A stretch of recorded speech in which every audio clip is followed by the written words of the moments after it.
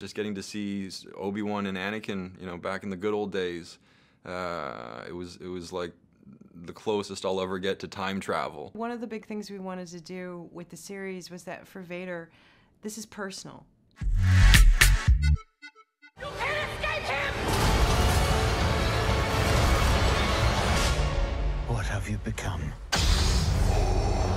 Hello there, and welcome to a very special edition of the Movie Podcast. My name is Daniel, and today I am being joined by my fellow Jedi Knights. Well, maybe Jedi Knight and then Sith Lord, Shahbaz and Anthony. How you doing, Jay? Sense. I'm doing great.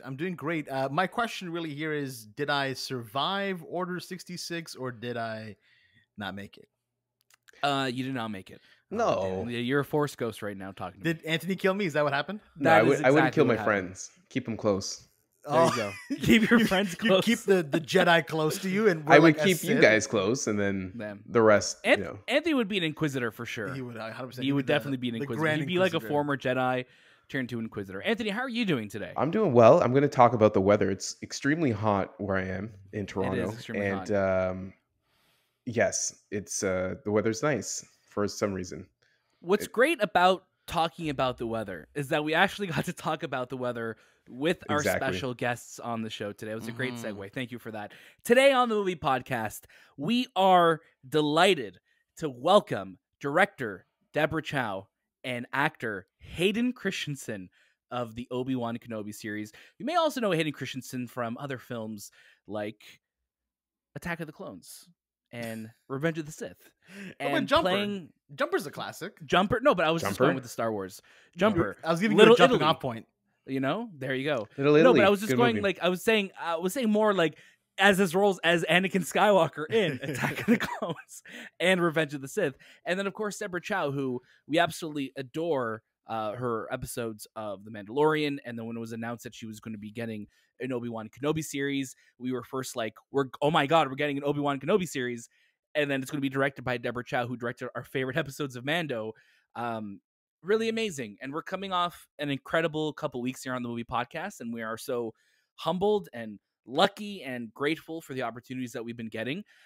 Earlier this week, we had Aman Vellani, another Markham native. This is a Markham podcast now. So we had Aman Vellani, and now we have Hayden Christensen joining us the very same week. Pretty cool. How are you guys feeling about this? Anthony, I'm going to get you to start us off. You're the one, you and Shay got to talk to Hayden, which we're going to kick that interview very soon. But what was it like for you getting to talk to Hayden? It was pretty quick, and I was a little nervous, and it was. It just came and went, and it almost like felt like I didn't even interview him. Yeah, like it was just something that he was there on screen. I wasn't even looking at him, and I was just looking at. Truthfully, you're concentrating on what you're. I was looking at the question, and then the questions get all when I have to read something, things get all messy. But no, truthfully, like you're looking at the screen, you don't really realize that you're talking to Hayden, and you're talking to the guy who's playing Darth Vader, Anakin Skywalker, who you kind of grew up with throughout that prequel trilogy, and it's a little bit of surreal. So yeah, it's amazing. That's all I can say. It's really amazing. Yeah. Shahbaz, how are you feeling right now? If I could talk to my 13 or 14-year-old self while he was watching Revenge of the Sith, I would be like, wow, like, hey man, one day you're going to get to talk to Anakin. I wouldn't believe it. Like, this is one of those moments again where we're getting people on this show. We're super grateful for it, but these are all people that have shaped the way we watch movies and how we watch movies. So to get the opportunity to just kind of share our love with them is unreal, and I'm never fazed by it. Like, it's always just the moment where I'm like, wow, thank you to spending their time. And usually we only get a few minutes with them, but it just felt like Hayden could have spent hours with us. It's and Deborah too. We are so lucky to be able to do what we're doing right now and to talk to the amazing humans behind these shows and these movies that we love. Everyone listening to this episode right now, thank you for your support. We're able to do this because of you and because of your support and because you listen and because you engage with all of our content and our socials and everything. That's a huge deal for us. And that means the world to us. That allows us to keep going and keep doing what we're doing. So thank you. If you're finding this episode, if this is the very first episode of the Movie Podcast you've ever heard, hello. welcome to the show. You can catch a brand new episode of our show every single Monday, and watch out throughout the week for our review episodes, our interviews, just like the one you're about to listen to, and all of our other episodes that we drop throughout the week. There are lots of them. We're doing a lot of episodes. It's been a very busy couple of weeks here on the show, but we love what we're doing. And make sure you follow us on our socials, Instagram, Twitter, TikTok, and Letterboxd at The Movie Podcast. It's very easy to remember. All of the links to everything you want to know are in the show notes below. If you're watching this on YouTube, thank you so much. Please make sure you subscribe, ring in the notification bell, like this video, do all the other fun YouTube stuff, because this is what we want to do. And by you watching this right now, by you listening to this right now, you're helping us do that. So thank you. We have a lot of Obi-Wan Kenobi content planned throughout the week. We will be attending the red carpet today. So could have happened already, may not have happened already. So depending on the timing of when this episode releases. So we'll get to actually talk to Hayden and Deborah once again, but in person. So look forward to all of that. We're going to be covering everything on our socials. So make sure you check that out. That's exclusive to our social media channels. So Instagram, Twitter, all of that. You won't want to miss it. Also, check out our interview with Aman Vellani, another Markham native that we got to talk to. So please check that out. And without further ado, let's jump right in and talk to Deborah Chow of Obi-Wan Kenobi. Hi, Deborah. I'm Daniel. Hi, nice to meet you. And I'm Shahbaz. Nice to meet you too. Thank you so Hi. much for sharing your time with us today. How are you? I'm good. It's nice to be home. Oh, definitely. It's nice. It's great to have you here. And we were just literally just talking that from that very first episode you worked on The Mandalorian, we'd hope that we'd see more of you in Star Wars universe. So it's amazing to be talking to you right now, and especially about Obi-Wan of all characters as well too. So thank you so much. Thank you. Thanks. The series deals with a lot of loss, and we had that incredible moment in episode 3 where Vader just wants to see Obi-Wan burn and atone for what he's done to him. How did you even begin to plan that first confrontation between Vader and Obi-Wan in 10 years? We went through quite a lot of development, and obviously, put a lot of thought into how these two come back together, because, we're obviously between two trilogies with everything.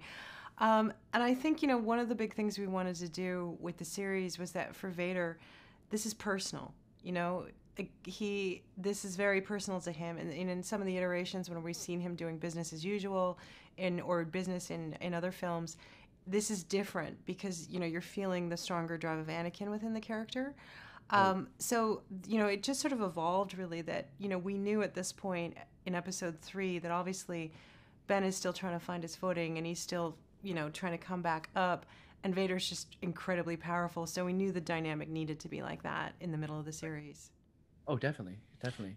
Now, the Mandalorian series, it felt very inspired by Westerns. What was the inspiration behind the Obi-Wan series? For me, I think, obviously Star Wars, so many of the roots are in samurai films or in Westerns. So it always feels like a good reference to go back when you're looking at things. I think if anything, with this one, I was looking more at references that were a little bit more character-based or a little bit more atmospheric, like Assassination of Jesse Jones or the Proposition, as opposed to sort of the more classic Westerns. And then, a lot of samurai films for it. Definitely. That's awesome. Going back to that first season of The Mandalorian and shooting in the volume to working on Obi-Wan now, what were the biggest changes for you in working with that technology, and just creating these shows? Because we've had a few of them now within the Star Wars world. So how have they evolved over the last few years of you working on them? The technology is definitely, it keeps evolving. Every year it's getting stronger. You can do a lot more things. So it was interesting when we first did Mandalorian, it was sort of the advent of that technology. So there was, we were kind of finding our way as we were doing it. And when I came in to do Obi-Wan, it was so much had already progressed. So there's so many things I could do actually with Obi-Wan that we couldn't do on Mandalorian. So that was really interesting. And then I think it was also interesting to be developing the material knowing that you're shooting in stagecraft, because then specifically, like say the underwater basin 4, you know how you're doing it already and how you're building a set for it. Definitely. And I mean, coming back to the series, and we're getting Ewan McGregor and Hayden Christensen coming back together after all this time. What was it like for you just, wrapping your head around getting these two characters or these two actors back on screen together? Especially after last week, seeing that flashback sequence was amazing. Yeah, I mean, it was pretty special, because they obviously have a personal relationship as well, and you feel it, like when we did say that flashback, there's such a warmth and there's a bond between them as people. And, I think pretty much every single person in the office ran down the day we were shooting that. So we had like everybody, and we're like, where all these people come from? Everybody wanted to see it because it meant so much to the crew too. Like they were fans and they cared. And then just to see this, it was, I don't think any of us ever thought we'd see it again. So it was really special. Yeah, and just seeing, that era of Hayden and Ewan together, that was just magical seeing that. Yeah. Now, Ewan's expressed, wanting to come back and hopefully do another season or something like this. What about you? Where do you see the story kind of going forward? For this one, I mean, obviously, we really did design it to be one series, so it really was meant to be a limited series. And obviously, I've been so consumed with this that I haven't kind of gone past this in any way. I'm still trying to get to the end with it. There's still 10 years, obviously, in the timeline, so there's not to say there's not other stories that could be told. But I think if there was to be any more of it, you'd really have to have a story to tell. Definitely. Deborah, I just want to say thank you on behalf of both of us. Thank you for your time. Thank you for the show and what you've done within the Star Wars universe. We can't wait to see what you work on next, and we can't wait to see how the show ends tomorrow. Yes. So we're counting down the seconds now. So thank you so much again for your time. Thank you, guys. Thanks so much. No worries. Take care. Thank you. And welcome home. Thank you. And now please welcome Hayden Christensen. Hi, Hayden. My name is Shahbaz. And I'm Anthony. Thank you so much for sharing your time with us on the Movie Podcast today. How are you? Yeah, I'm doing really well. Thank you. Awesome. How are you guys? Doing great. It's a nice day in Toronto today, as you know, and beautiful. Hot, which is good. I know. I just got back into town last night, so nice to be back home again. Hayden, we're such big fans of yours and the prequel trilogy. What were your first thoughts after getting the call to return in the Obi-Wan Kenobi series? Oh, I was beyond thrilled. It was just a great phone call to get. An incredible opportunity to come back to this franchise and do more with this character. I was so excited. In the prequel trilogy, you were able to establish who Anakin was as a person. What was it like returning to that character, transforming your body to play a younger and more rage-filled Vader? Yeah, the experience was amazing. I mean, just getting to sort of explore the Darth Vader character a bit more, was an incredible thing. I got to do a lot with the Anakin Skywalker character in the prequels, but now getting to come back and just sort of get back into that mindset, but now with the physicality of Vader and of course the appearance, it just sort of furthers the whole character, and it's been a great opportunity. Since Revenge of the Sith, there have been different portrayals of Anakin across comics and Clone Wars and Rebels. What did you learn about Anakin that you wanted to bring into Obi-Wan? I don't know. It's a good question. I did as much sort of research as I could in getting ready for this, and I went back and watched all of the animated series, the Clone Wars and Rebels, and they did a lot with this character. So it was just really interesting to see these other storylines that they explored, and to see Anakin at that time in his life. It was all sort of as I would have imagined, but just really helpful to get to see it. Yeah, it's very true. Now, how did you plan that first confrontation between yourself and Obi-Wan? Well, I can't take credit for that. That's all in the writing. And when I first got these scripts, I was very taken with obviously the story, but just what they were doing with these characters. And yeah, I mean, what an incredible experience being on set with Ewan and getting to have that confrontation, and yeah, I mean, just incredible. And hopefully that comes across, on screen too. Yeah, especially during that flashback sequence that we got in the last episode. What was it like kind of getting back together with you and just having that brotherly love that you guys had in the prequels? Yes, I mean, it was a surreal experience doing that scene, just being back in those costumes again, and just getting to see Obi-Wan and Anakin, you know, back in the good old days. It was like the closest I'll ever get to time travel, you know. But yeah, I mean, both you and I were just, you know, always kind of looking at each other, being like, how cool is this that we get to be here, you know, doing this together. It was a very special thing. Yeah, you got to have those braids put back in. That was pretty cool. I had my little Padawan braid, yeah, and he had his Jedi mullet. Yeah, he did. Yeah. Did the fighting come natural again when you started that little sequence with Ewan? Yeah, it all came back pretty quick. You know, they do a lot of preparation for these for these stories, and the lightsaber training is pretty intensive. So they make sure that you're ready for it when it's time to film that stuff. But yeah, I mean, you know, Ewan and I think had a little rust to shake off, but it came back pretty easy. That's wicked. Now, again, welcome back to the city of Toronto. You know, I have to know, what is your go-to food spot when you're in the city? Ooh, you know, I don't know that I have one go-to food spot. There's so much great food in this city, you know. But yeah, I don't really have one go-to. Do you ever hit up Timmy's as soon as you're back? Oh, that's my go-to. That's true. Yeah, Tim Hortons is my first stop. Get my coffee, my coffee and my Timbits. Nice. Yeah, that's my like daily ritual when I'm in Canada. Amazing. Well, thank you again so much, Hayden, for your time today. We're so happy to have you back in the Star Wars universe, and we can't wait to see where you pop up next. Oh, thank you. Appreciate Thank you, that. All right, nice talking with you guys. Take care. All right, Bye. you too. Welcome back, everybody.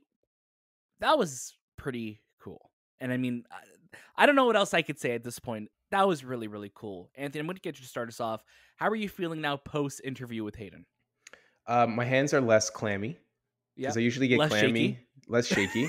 But yeah, it was a great interview. I think I really didn't talk about Deborah as much, but Deborah, I was there when you guys interviewed Deborah, and she was so poised and so collective, and like I'm so happy that she took charge of the Obi-Wan series and really making it her own series, and not like mimicking other films. And like really, when you asked her about the inspiration, she really said yes, it's samurai and it's Western, but it's also my own. And I think that's what really says a lot about her as a director, because sometimes, you know, you got to create your own stuff and bring it to the table, and she definitely did that. I think when we saw episode 3 and that whole sequence with Darth Vader and Obi-Wan, like that's something that you will never seen in a Star Wars film. It's just that tension between the two is a dramatic experience that you don't really see in a Star Wars movie.